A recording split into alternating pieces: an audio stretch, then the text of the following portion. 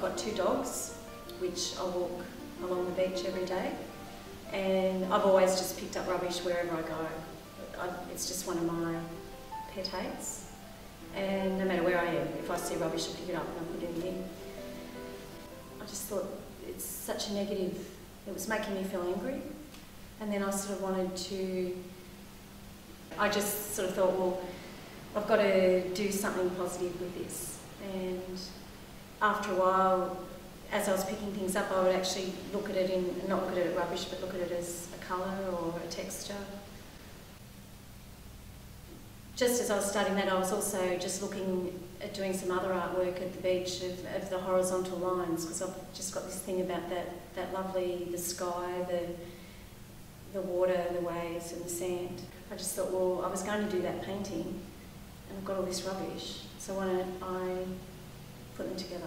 And that's how that first what started. And after that, it just was dependent on what I found. Mm-hmm. The more I collected, the more I'd just get an idea and I'd just run with it. And yeah, that's why there's so much different stuff, because, you know, I'm going to do something different with a bottle top to what I'm going to do with a little bit of plastic. And so the more I picked up rubbish, the more ideas I got, the more it turned into enjoyment of doing this, permission to do it.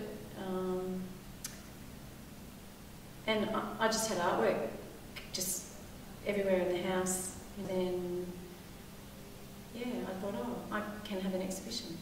I realised I would be able to get enough work together. And yeah, I think once I put my submission in and got accepted, that really spurred me on. I just thought, yes, I've got a date, I'm going to do it, and yeah, that was sort of the final leg. And it's an art exhibition, but it's to me it was a lot more than that. It was like a celebration. It was fun. Yeah, it was great. Yeah.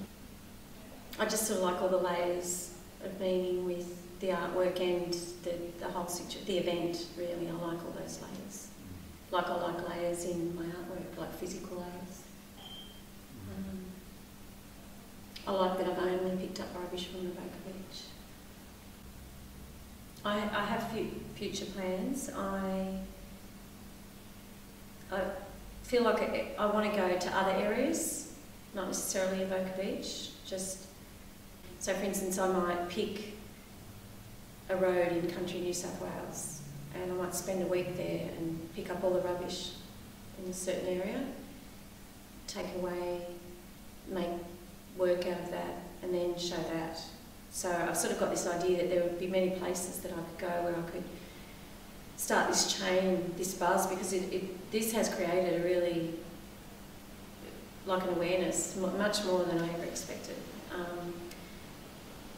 I'm just going to let things happen, because I've had other people that were at the exhibition, like environmental groups and, you know, people like that asking me, you know, would I be interested in doing this, would I be interested in doing that? And so there seems like there's this,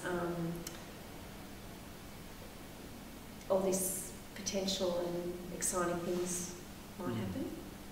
But if they don't, I would be still perfectly happy just, you know, if someone said, oh, well, we just want you, or if I said to myself, oh no, I'm just going to go and keep cleaning up the beach and have another exhibition in 2 years, I'd be perfectly happy with that too.